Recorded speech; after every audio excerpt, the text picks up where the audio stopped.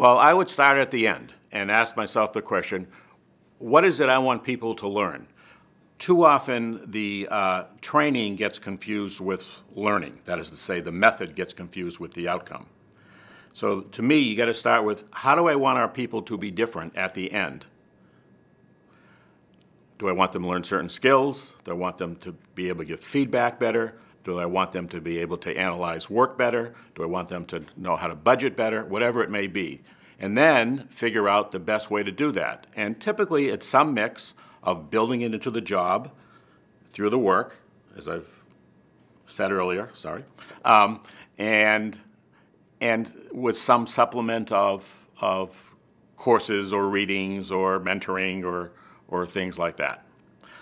But this is going to sound obvious, but in practice it's not obvious to focus on the outcome.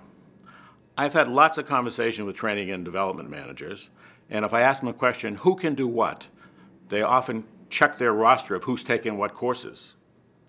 And I say, how do you know that someone who's taken the course can actually do it?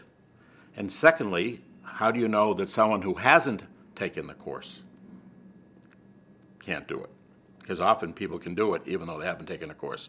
So this is coming from someone who makes a living teaching courses. I think we over-rely on courses.